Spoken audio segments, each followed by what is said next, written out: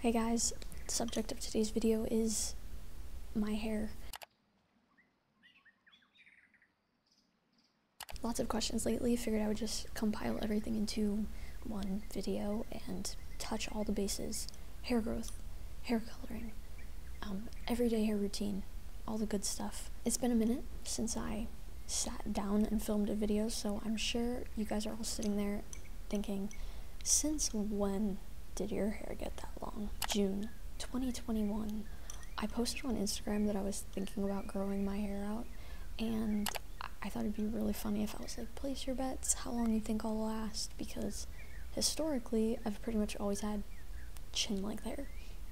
So I don't think anybody actually expected me to grow it out properly, and in their defense, neither did I. But then people were saying, I give it a week, 1 month tops, and now I have to keep going out of pure spite. Probably I'll never cut it again. The goal is Rapunzel, and we're getting there. My hair is currently at my lower back.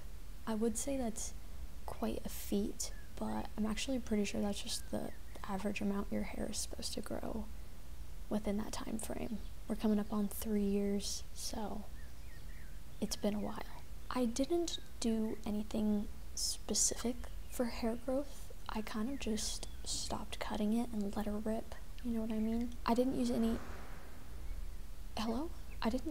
any specific hair growth products like serums, masks, supplements, anything like that, but I do have a few tips and tricks, or things that I kind of think aided in my hair growth journey, if you will.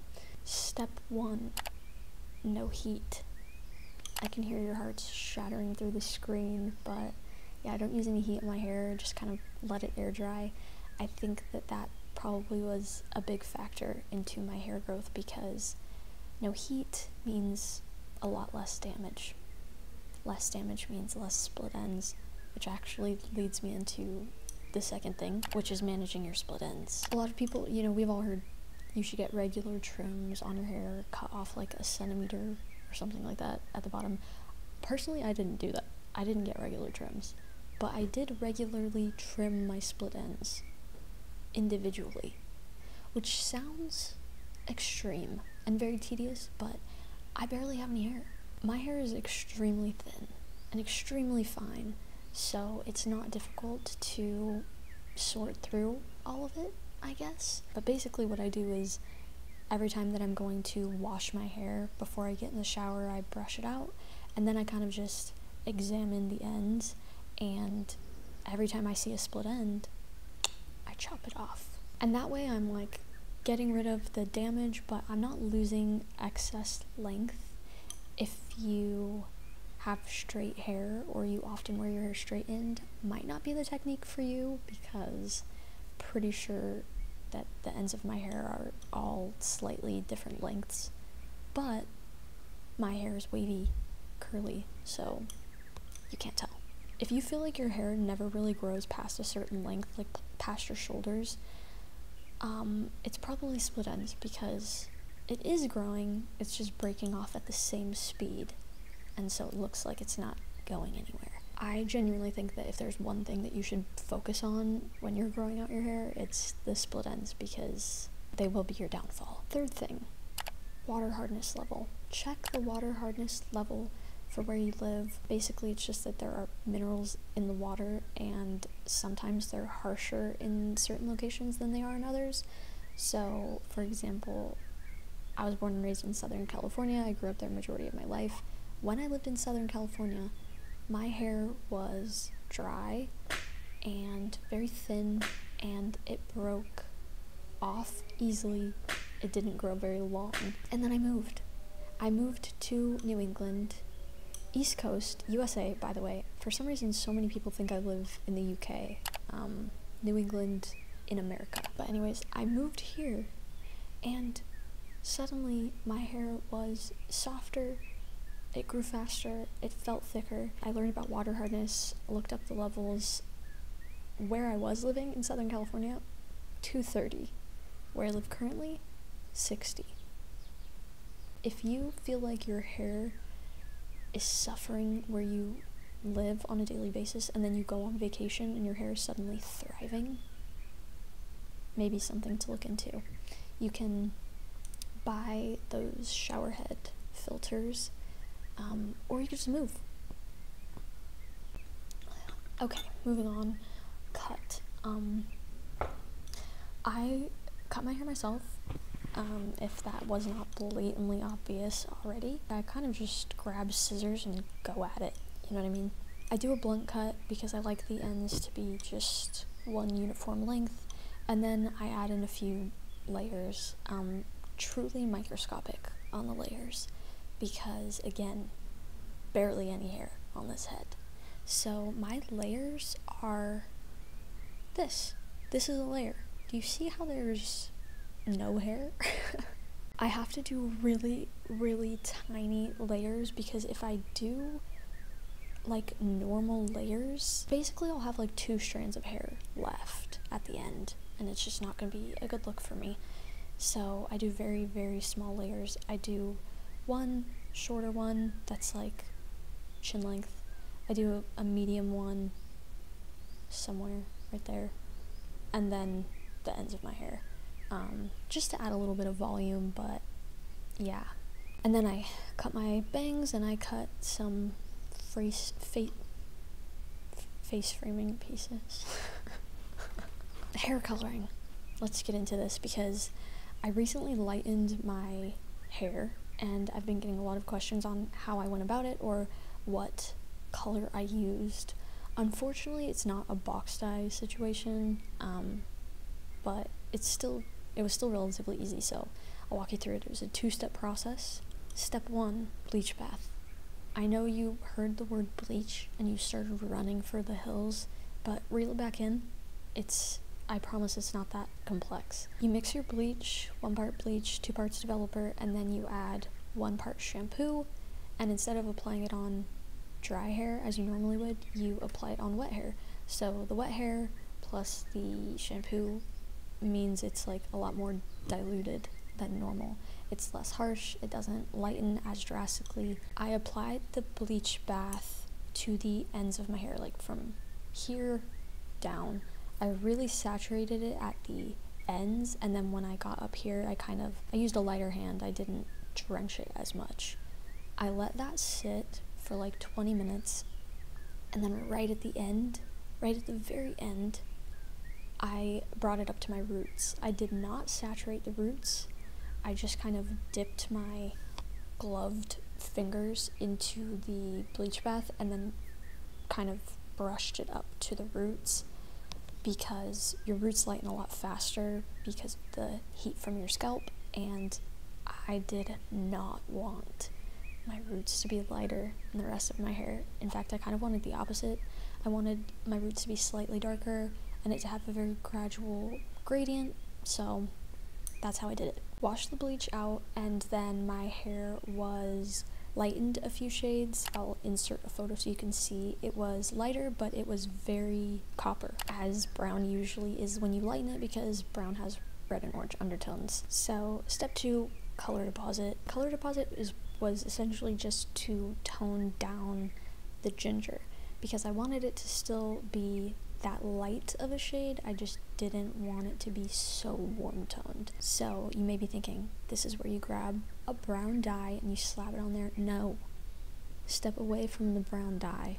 It never ends well, guys. Brown dye is notoriously unpredictable. If I would have put brown dye on after that bleach bath, we would have been right back to square one. Like, pitch black hair, pretty much. What I ended up putting on there color-wise was neutral medium blonde. Neutral medium blonde to get it to the shade that it currently is, because the neutral part of it was going to tone down a little bit of the warmth without taking the warmth out completely. You know, if you're trying to tone down the warmth in your hair, you usually go for like an ash color. The neutral, again, take out some of the warmth, but not all of the warmth. And then medium blonde means that it wasn't going to change the lightness of my hair. It wasn't going to make it any lighter, but it wasn't going to make it any darker either. I just followed the instructions for color deposit and slapped that on there, and this is what we got. It turned out exactly how I wanted it to, a very warm-toned, chocolatey brown. And then for my blonde streak, I always get a lot of questions about that as well. Just your average bleach process for that one, but if I could give you guys any advice, it's do not overlap your bleach. I bleach my roots when they've grown out like about a centimeter, because if they grow out any longer than a centimeter, then that's when you start to get like banding, discoloration. So I pretty much aim for a centimeter of growth, and then I will just slap some bleach on. I only put the bleach on the brown. I only put the bleach on the roots. I never overlap it onto the blonde. Wash it out, you know the process. And then I put my toner on. I use the Wella Color Charm T18 toner, and I only put this where I just bleached. So if I'm not putting bleach and I'm not putting toner onto the blonde, how do I keep it so white? I hear you asking. Purple shampoo. I use purple shampoo like a hair mask, so when I'm gonna wash my hair before I get into the shower, I'll usually put purple shampoo all through my blonde, and then I leave it in for like 3 minutes, and then I wash it out. And that tones down any yellow, any brassiness, but it doesn't do any damage because, again, it's just purple shampoo. Moving on, everyday hair routine and products that I use. This is gonna be, I think, pretty anticlimactic because I'm very lazy. I'm very lazy when it comes to my hair. So basically, I wash my hair. The shampoo and conditioner that I use is nothing special. Like there's not really any rhyme or reason as to why I use these specific ones. I use this Dove shampoo because it smells good. That's it.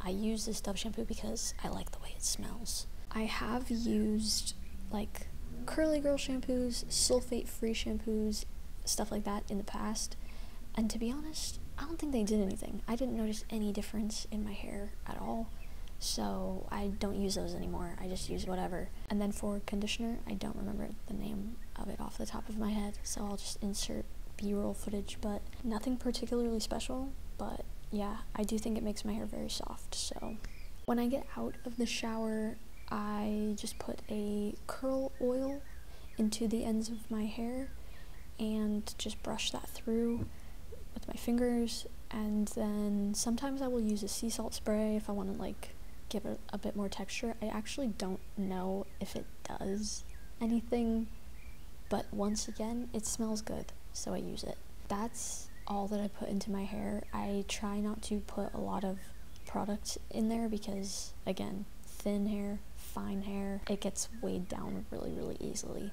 And then I just let it air dry, and that's it. I started hair oiling like a month ago, I want to say, and I just bought this cheap hair oil from Walmart. It's like 99 cents or something like that. Before I'm getting in the shower, I will put this oil in the ends of my hair and the roots of my hair, and I'll just leave it on for like an hour before I get into the shower. I think this has helped my hair. I can't say for sure, but I feel like I have noticed more baby hairs around my temples, so I want to say it's because of the hair oiling. I think I'm going to do a hairstyles video soon to show you guys how I've been styling it now that it's long enough to actually do fun things with it. So, okay, I think I covered everything in regards to my hair. If you have any additional questions, you can comment them. There's a 2% chance that I'll answer. So, hope that helps.